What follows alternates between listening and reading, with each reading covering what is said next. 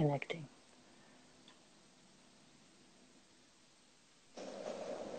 Hello. Hey, can you hear me? I can. Can you hear me? I can hear you now. Yeah. Oh, this is very exciting. It is. Nice to And meet you. nice to meet you. I feel slightly nervous, but it's a beautiful kind of nervous. Yeah, I'm more nervous because I'm supposed to answer questions. Or I can ask you questions too, right? Yeah, so you're also like not supposed to. So I'll Okay. give you a little bit of a background of how this Talk to a Woman came about.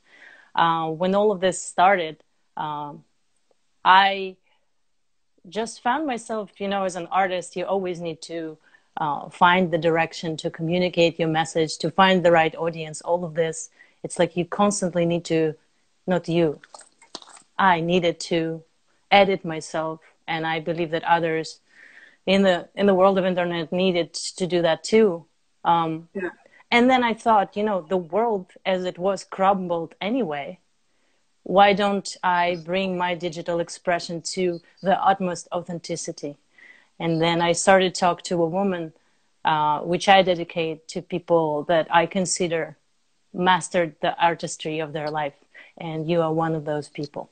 Oh, far from mastery. It's a journey. It's a long journey. Well, that's the whole point. That I Yeah. think mastery is just the realization of having a masterpiece that you envision. Yeah. I like that. I like the idea of vision and patience also. So we can have a grand vision.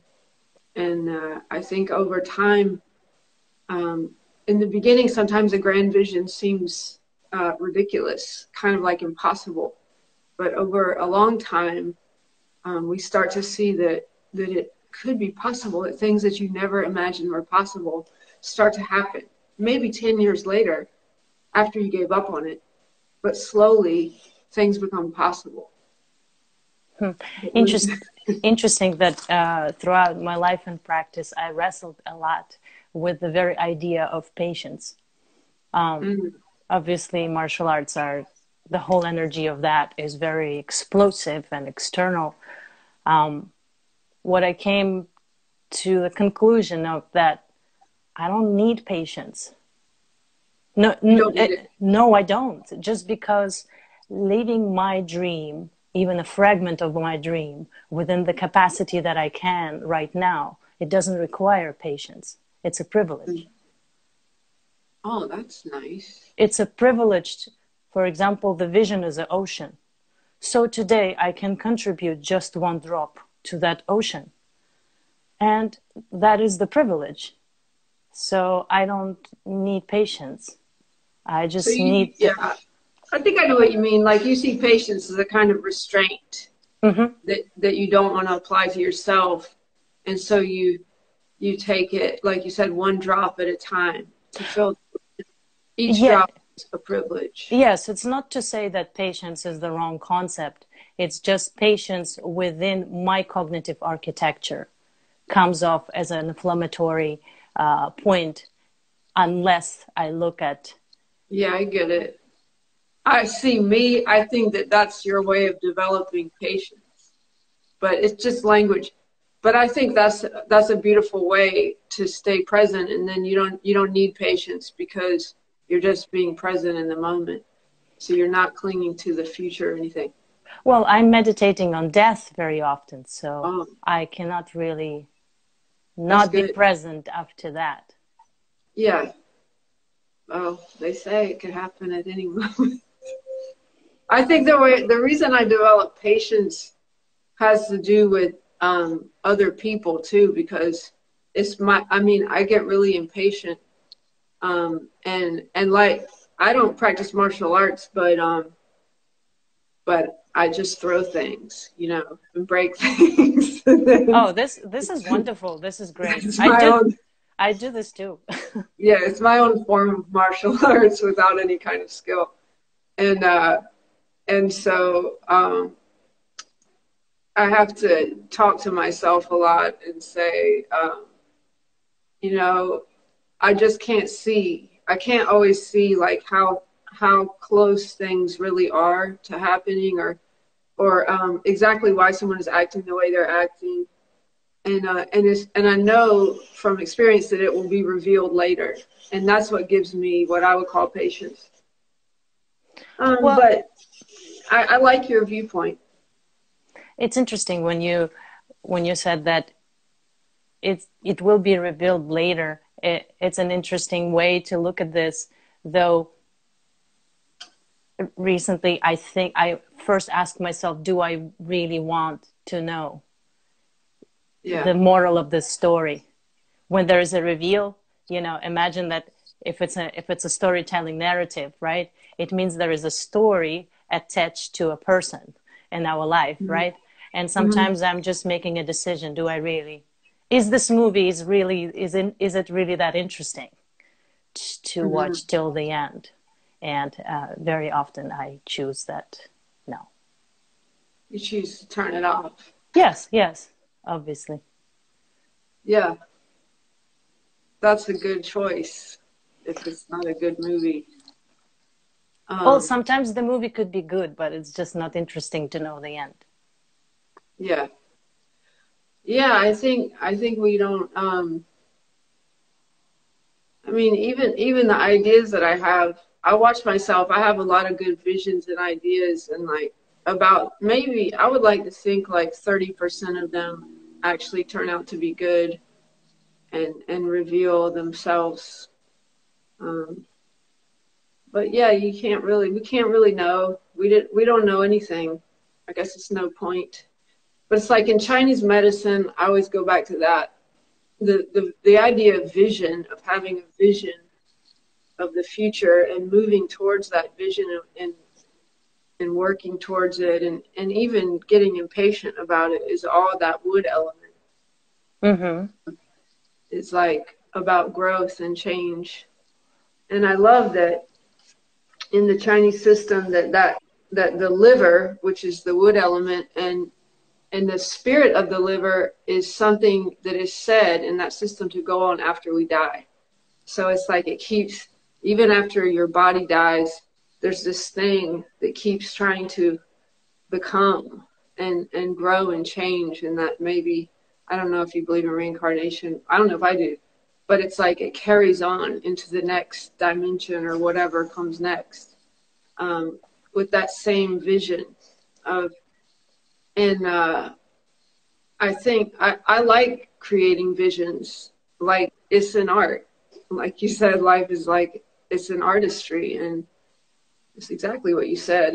Is being able to envision that is really like being an artist, and we are we are artists of our own lives, and that's the liver, and it's the same thing that makes anger and Well, fighting. I have something to contribute to this. It will be, so the martial art, especially the one I'm specialized in Chinese, is Wu Shu, right? The first character is Wu, the second character is Shu. So Wu would be martial, warrior, military, in the context of the character. And but if you speak about other forms of art, ballet, fine art, um, performance art, we would Mm-hmm. say Yi Shu, right? So it would be Yi character, and then the character Shu, and the Shu in Yi Shu would be the same character that would be in Wushu. So the character Shu, meaning art, is this immaterial element that essentially brings the substance to action. Mm-hmm. So if we look at all of what you said about the artistry previously through the prism of this, being an artist is inescapable, and by doing so, we are basically standing in the way of the natural flow of the Mm-hmm. creation by the fact of existence. By the fact of existence. Yeah, well, we're creating by existing. Oh yeah. Oh, just by being, Yes. we're So already that, creating. Yeah, yes. I like what you said. You mentioned something, and before we started this, you said something about cognition, and I was like, what does she mean by cognition? And then I looked it up, and then And it's the same as perception. And I like to talk about perception. I mean, it's similar to the idea of perception, which means to create, really. Well, cognition is perceiving. Right. So It's the perception mechanism. mean in you know, like from the Buddhist perspective too, which I study also, is like creating. Is you create a reality. It looks like that it's there, you know about emptiness, but you're actually through perception you're creating your reality. You don't even realize it. And I, that's I do. I mean you do, but you know what I'm saying. Not you. No, you're amazing. I was like You blown are away by amazing. your the artwork on just on your Instagram alone and some of the things that I read about your studies and travels and everything.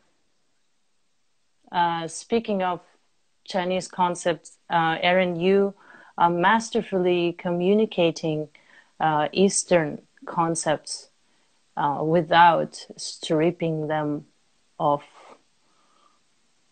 it's very audacious to say the word essence, right? Because the true essence is so deep that nobody knows whether we Yeah. can really grasp it, but without losing its authenticity. How did you get to this level of Oh. mastery of communicating Eastern Um, concepts? well, first of all, I had a really good teacher. I had a bunch of really good teachers, but my teacher of Chinese medicine um, is a really intense and brilliant individual. His name is Mark Seam. He wrote a bunch of books, and I read all his books before I ever met him, and I would like cry when I read his books. And then I finally met him, and you know, he's kind of far out, but it's always with the teacher. It's always like something is transmitted of an. I think it's like the essence that you were talking about. Like it's really not something that you can learn out of a book. It's some kind of feeling. And Well, that's what intrigued me, that you are able to communicate the feeling that lies in Eastern concepts, in the essence, in the West of the world, excuse me, without flattening them.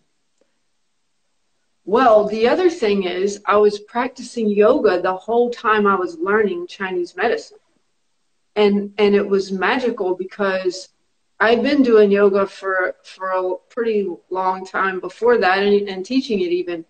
But when I started to learn about about the organs and the pathways that connect the organs, and then I was still doing my, you know, I would do my 2 hour yoga practice, and I was like, wow, holy shit, this is like all in there. I could feel it. And meditation. And then I was listening to this lecture this morning about the history of yoga. And I could be making this up, but I really did listen to this lecture. But it was talking about how when whoever was writing the text talking about moving energy in the body, like when they first started doing hatha yoga, it was like basically like mortification of the body. Like they were just trying to hurt themselves and get out of their body. And then somewhere along the way, it changed and it became this internal practice of moving energy instead of like trying to just hurt yourself and suffer. It really started that way. And you can still see people who practice it that way, especially in India. But anyway, and then it started to become more like Chinese medicine. And it turns out that the first texts that were written like that were written by Buddhists, and that they were probably influenced by Chinese medicine, and that somehow like that came into the yoga system. And I was like amazed by that. I don't know if that interests anyone else, but because I just realized that the transformation of yoga maybe even happened through the influence of what was really, I guess, the Taoist practices like Tai Chi. I wanted to ask you something here, but it's kind of a controversial, and it's out of my own mind. So Oh, good. I can't really back it up by anything, but other than, a decade of living there. Um, Taoism, this is gonna go a little bit towards psychology and Okay. psychospirituality slightly. So, Taoism, essentially, it's very much cause and effect. If we needed to simplify, right, it's very much cause and effect. It's very much plus minus. Boom, light bulb is lightning. I mean, I believe you would understand what I'm referring to. And then when Gautama Buddhism was coming, that way from, India, Mhm. a lot of that, a lot of things there are about to slightly avoiding responsibility for the shit. Oh, you've been a bad girl like previous life. So that's why you're suffering. That's why we're going to go through the practices. And I'm not against, this is just my own cognitive uh, ping pong game, right? And then I Uh-huh. think that Buddhism became so popular there as well because Taoism is too much of a practice of responsibility. And Oh, then yeah. people could drop it towards Gautama Buddhism. That's why Taoism became less popular. And then Buddhism, I mean, that's my Buddhism imagining. is very much like other, in some ways, like other fundamentalist religions. It's funny. It Yeah. it does. I know what you're talking about. That's not what I was talking about. I was talking more about the Asian influence of the internal pathways. I know. That's why I said Yeah, I yeah. would add something like outside of this topic, but a little bit what came to my mind. Yeah, I was thinking about that this morning. Just I like Taoism a lot. I don't say it right. Like you have very good pronunciation. Do you speak Chinese, by the way? No, Mm. no, no. It's terrible. I am terrible at that. I tried to learn it, and then I started learning Spanish for a different reason. Well, I had no choice. I wouldn't have survived, so I had But to yeah, of learn course. Chinese. No, it's beautiful. I still hope to do that one day. But I do think it's fascinating. I think Taoism is something is one of the most beautiful religions, or if you want to call it a religion or way I of life that I think it's a practice, um, yeah. and it's also a practice and imagination of an orderly system Oh, that would be opposite to the entropy. oh, really? I just like the way it's all constructed, even spiritual spiritually inclined things such as, hungry ghosts, residents of the thin world, deeper, authentic stuff. Even that, even though it's so spiritual and rather rarely graspable by human mind, rooted into very social reality, it still has so much order. It's almost Hmm.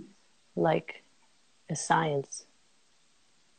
Hmm. It's like an order, but out of the unknowable kind of. I don't know. I would like to hear more about it and learn more about Well, that I'm way. not. I'm not saying I'm no. So I moved to China like 12 years ago, and I moved to China not because I even wanted to study. Like I couldn't study because I'm from, kind of. I'm from. I don't know if you know where it is. I'm from Crimea, so I was born 3 years before Soviet collapsed, Hmm. and yes, so I was hired. My first job in China was in Shanghai theater, so I was working there, and only then when I choose to stay in China and made it physically possible, this is when I went around and learned from very, very kind of like philosophically anarchistic places, if you will. And yes, but at the same time, you know, I had to come back and from that kind of side of China to working on Chinese TV, you know, which is a Mm-hmm. very, very, very different balance. So, and also I was very much against social media at the times and Mm-hmm. against capturing everything. I don't like it's so unnatural. You're having this moment when you look at the water and some concept that was just delivered to you suddenly becomes alive and it becomes Mm-hmm. you and then you're changed and somehow I couldn't understand that I need to take a picture of that and then just put it on the internet and explain and Mm-hmm. and and yes and then I started to look more into the Western world and then like the idea of everybody wanted to be enlightened, like what for? So yeah, so Like going to heaven. no, that's why I'm staying in the. I know it's kind of like a big circle. I gave you like a big circle of information that wasn't orderly enough to lead to a specific point, but the current state is, I think, artistic expression is the purest form of spirituality. And I personally, in any means, am not looking to be enlightened. This is not Yeah. my desire. I agree with you 100%. I think that art is the only real liberation, and that we can. That's just me. I I used to only do art. Well, I did science first, and then and I saw a kind of freedom in artistic expression that you can't find anywhere else, and in that freedom, for me anyway, I could find out what was true or not true. Well, true is temporary, Well, maybe. I guess, in some Um, ways. I mean, maybe uh, what I mean by what the truth that I found or that I could get glimpses of was something um, that you. Uh, it's like you can't have the confines of religion Yes. or any kind of dogma. You can't have the confines of science, which are extremely limiting, Western science, or any system. Even Chinese medicine is like a prison in a Oh, yeah. way. Yes, it Just is. it's like a very limited way lens. It's cool to see it through these thousands of years of development, but in art, I can make up a new whole system of medicine and call it art. And it doesn't matter if it's true or not. It doesn't matter if anything. It could be complete Erin, garbage. what makes something true? Right. But the fact that I envisioned it and made it and its intricacies is allowing it to become true. And I imagine that that's how Chinese medicine developed in the first place. And I try to teach it that way. The same with yoga. It's like at some point, somebody created this system. And that was the artist. That was the genius of the artist behind that whole system. He made it up, or she made it up. Same with Probably she. yoga, probably. Well, maybe it was like something in between. Who knows? But um, but somebody made it up, and I think, and the rest of us were like, "That's beautiful. I love it," and then we can use it and replicate. But I do think that, and I enjoyed. I made up this whole mythology, like a whole new. Like I think Greek mythology is cool, but I think we can make up a whole entire new mythology. I mean, people have done that, like Lord of the Rings or stuff like that, where it's like a deep, profound, spiritual kind of universe, a whole new one. And we can keep doing that. Maybe you're right. Maybe the truth, is, but I feel like there's something there that we're centered around. But maybe not. Maybe it's just the void. It doesn't have a center. Interesting. What is what are your thoughts on the idea of balance? Do you believe in balance? Balance? Balance, yeah. Yeah, I mean, for health, it's important. Well, for example, I don't believe in balance as a constant. I believe in the act of balance. Oh, like Mm-hmm. you keep going, you have to go back and forth. Well, I don't feel the balance as a constant idea exists.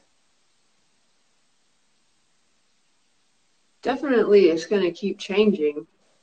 And then the act of balance, like when the adjustment is an act of balance.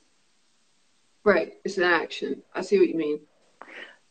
I came to this realization because, I'm very competitive. And even reaching the balance would be a competition with myself. So then I would be grasping for that balance. Oh, yeah. I would grasping for that balance. And then because it doesn't exist in its constant, I would be grasping upon something that doesn't exist. And it's like a constant chase of an illusion. And then with time, I started to see it as an act of balance. And act is something I can engage with. It's an actionable item. So, in Yeah, some way. I see like your photographs and the movements in your videos, the little stuff the stuff I've seen on your Instagram is like, I kind of feel that way when I look at them. Is like, it's not that they're symmetrical. There's a movement in them. They have like it's really beautiful. Thank you. And I do wonder about what like, you made me think of this, or maybe you said it, but like, what is it? Where is the center? There has to be a center. It's like, if we're finding balance, Center maybe we in create the center, and maybe in that's cognition. the In cognition. That's what I wanted to talk about, because cognition is a deciding mechanism. It's a mechanism that perceives and makes a conclusion. So the center is where we decided to be. It's like well, is it kind of like, well, I teach yoga and breathing and meditation, but I talk about in the Yoga Sutras, it talks about the seer. Mm-hmm. Is that what you mean by cognition? Like the seer, the one that perceives? I Not would the perception, but the I perceiver. I would say that if we were to look into spirituality for finding the synonymous for that, yes. And we can also look into quantum physics when there's the Yes. such idea that particles behave differently when we look and when we don't. Well, they don't, yeah, right. They don't behave at all until they're, I Yes. mean, Yeah. that's, So you oh, I see, love that. so the cognition, the deciding factor, this is psychology, which is my academic background, right? So I was speaking from the perspective of psychology. You gave me the sentiment that would be the perspective of spirituality. And then we can also go to quantum physics and look Mm-hmm. there for the perspective on the same thing. Mm-hmm. I just in my practice, like to um, I like to bring everything to self, because I decide. Because you what? Because I decide where is the center, Mm-hmm. and by doing so, I'm accepting the ultimate responsibility for the effect. You know, and So and beautiful. I also ultimately empowering myself by accepting the responsibility for the effect. This prevents the person or myself from falling and grasping upon the concept that is outside of myself, Mm-hmm. which allows me to beautifully coexist and learn from the concepts that are available to me Mm-hmm. from this centered. I don't like to use the word centered because nowadays a lot of words are recycled, especially English words. Mm-hmm. So you start to, everybody speaks alignment, balance, energy. Many Mm-hmm. people don't even know what it means. So in a way, it keeps me centered, and I can, in a quality way, merge with some other ideas and concepts without losing myself. Mm. Yeah, that's so beautiful. I mean, I'm really into, first of all, I love quantum physics also. And I think it is like everyone should study it so they can understand how important perception is or cognition. Well, this is what we're But going right now. We're going through, we're involuntarily participating in the war of perceptions with physical consequences.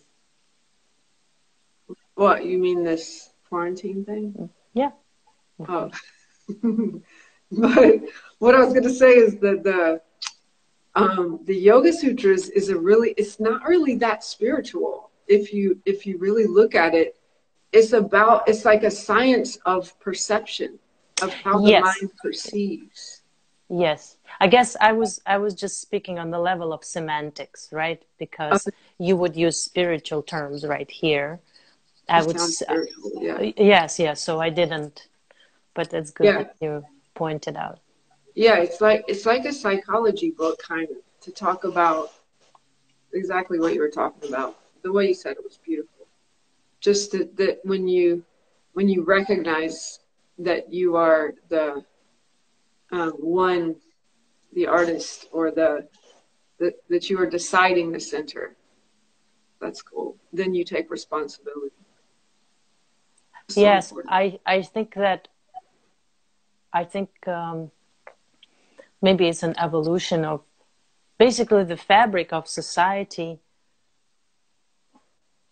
I just thought the society, and then I thought, America is not the only country, but the Western society, right? I need to clarify, takes it kind of like takes people away from the responsibility in many ways. So it Yeah, we love becomes, to blame stuff yeah, and it sue becomes people. uncool to be responsible. And I Hmm. feel that if we can inspire people to think that it's cool to take responsibility, I think it's a beautiful message. It's everything. I mean, that's what I'm teaching these really weird lectures on sexuality and sexual relationships, and this is probably a little dangerous. But in the current, well, up until now, Even up, dangerous in America. yeah, That's right now in America, the attitude towards sexuality is very much like an attitude of a victimization, and I, as a female, take offense to that. Um, that I I feel like it's very disempowering, and that me personally, I prefer to see things differently and to be, like you said, the center, and to take responsibility. Of course, I'm I'm saying I'm this on your show, not not my show, well, because I it's fully dangerous. I fully understand your point, Yeah. though I think that in America, specifically taking a position on that matter is sensitive. Oh yeah, it's very dangerous. Because we have to recognize the suffering, the pain and suffering of all the people um, involved in that, and I think a lot of the issues with sexuality arise from repression and shame on all sides of the game. I mean, I brought up in like Orthodox Christian background where they like force you to study this at school and stuff. To study I what? religion. I Religion. know, Oh, yeah, I know Old Testament and New Testament by heart. So, but this is another yeah. conversation. Yeah, but yeah, Yeah, well, but that I Old and New understand. I Testament, understand. But Orthodox. it's like two So, different religions. Yeah. yeah. So I understand. I understand the point very much. Mhm. Probably, Mhm. probably too much. Yeah. Anyway, I think empowerment always comes from taking responsibility and disempowerment, whether whether anyone is right or wrong. It doesn't matter. It matters where you can remain in the center and where you can reclaim the power that you have, which can't really be taken away from you. I mean, it's easy for me to say that, and I when I think about it, I try to think of the people whose power has most obviously been taken away, like people who are held captive. Um, and I'm like, how can that that's so terrible? And we have so much freedom. Um, and I think about the whole history of women and how only very, very recently, as far as I know from reading things, we were we able to have a life, even a separate identity, and that we're just barely coming into that. Um, and it is still seem like a fight, an important You fight. know, I've noticed that the world is going through cycles of voluntary amnesia, Mm, tell me forgetting, about that. well, forgetting very important pivotal points in the history, Hmm. so that in 20 or 30 years, this idea or can resurface and it could be a thing again, especially in the media. Which Not to idea? any idea. There's a Oh, lot in terms of it was a little bit to what you were saying about women. yeah. Nobody wants to talk about I know. it. On on another note, what is your long-term visionary inspiration and everyday inspiration? Oh, well, everyday inspiration. I would say my everyday inspiration comes from just the sun rising up and um, connect. I meditate, and that's really how I connect to the positivity in my heart, which I find. Um, I love creativity, so if I can come up with a new idea or a new write something or make something, then I get really excited about it. If I have a new project, I get really excited about it. So I always have too many projects. I think that's what inspires me. Hmm. The constant motion. Yeah, just constant creation to the point of almost chaos. And normally, I really love people, even though I'm kind of a recluse. I love new people. I love to meet people um, and learn about people and learn from people. I've been really lucky to have some of the most amazing teachers and incredible people around me, and um, that's what I get really excited about is learning and creating. I was thinking a lot about you know, the structure of the world is irreversibly broken, the previous structure, in my view. When I say the word broken, I don't use it as a negative connotation, as a factual statement. Mm-hmm. And I'm thinking about that the new system of values in some ways will have to be involuntarily built or created or accepted within everyone individually. Yeah. One time, my best friend, she's older than me. She got really upset one day. She watches all this conspiracy stuff. Anyway, she came over and she was like, they're gonna make these microchips and they're gonna put them in our brains and, you know, they're gonna control us from blah, blah, blah, whatever. I don't remember this, but she told me this the other day, and she told me that I said, "That's great. That's great. We won't even know.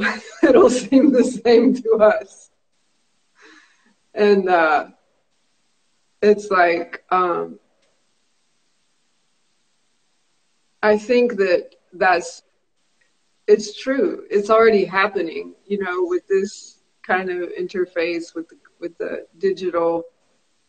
And it's like we can perceive or um, be the or cognition. We can perceive through all these different bodies, different forms. We can come as a robot. We can come in human. We can come through who knows what. And it won't matter because we will perceive. And in that way, whether it is a microchip or a virus invading us, or we're the one who decides if it's good or bad. We have the ability to perceive it, and that's all we can ever really do. Interesting what came to mind. I was working for a little bit in Hong Kong. There was a day at Hanson Robotics. So it's basically where the AI is made. Mm-hmm. And I was observing the new Sophia, because there's like a different level of Sophias. A new Sophia being trained in humanity. It's an interesting, Like how to be a human. I guess, you know, they're not trying to be a human. They try to understand. Humanity in that sense does not mean being human. Humanity is a feature. There are humans that have no humanity, but Mm-hmm. there potentially could be a robot full of humanity. Probably, right? Yeah, well, There will be. that's at least what's envisioned there. So I had an opportunity to work with them for a very short time. So cool. I love the idea of creating something that becomes conscious. I mean, do you think it's Yes. possible? Well, I think that Already. everything. I think we're living in the world where we create stories and we create those avatars and entities. I mean, even look at the business. You create an imaginary entity, you register it, you give it value out of your own mind, Mm-hmm. and then you take responsibility accordingly. Mm-hmm. Isn't it something alive made out of nothing? And then based on how you use it, it becomes assigned emotional qualities. In a Right. sense, my name is Svitlana Zavialova, and I've created Wu Woman. Wu Mm-hmm. Woman was originally based on myself, But then now a woman has other qualities, because I also have visionary warrior meditations. And when people go through those meditations, they assign qualities to a woman. And some of those qualities are not the same qualities with Svetlana. So here we go. Something out of nothing becomes, and that is conscious. Mm-hmm.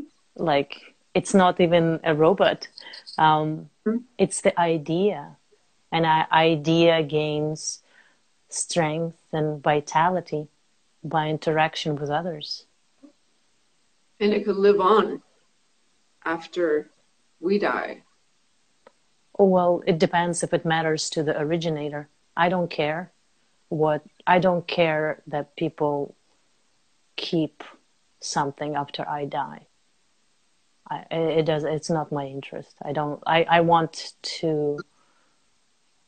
to be interacting and enriching people's lives and inspire them now. No, yeah. I don't care when I die. It's Oh, that's cool. yes, because But it I will change the future, just like we each do, right? it depends. You know, the future is like in Chinese it's 扇子, how to say it in English? The fan, you know, Chinese fan. When you open it, Mm-hmm. so there's a multiplicity of futures exist at the same time.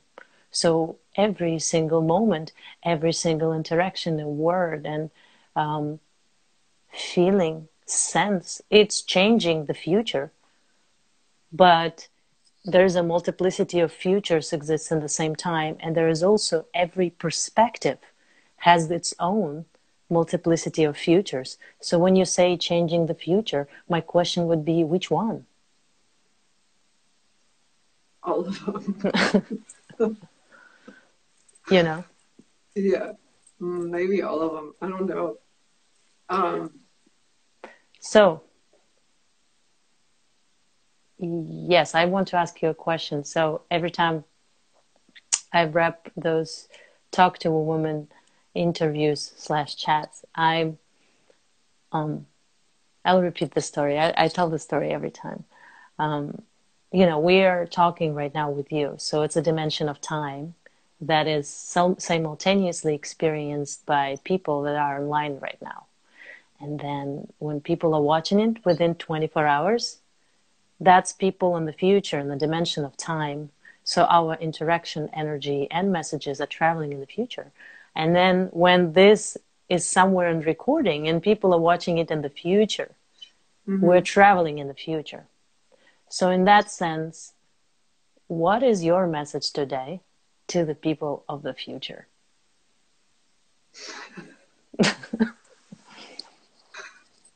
Oh,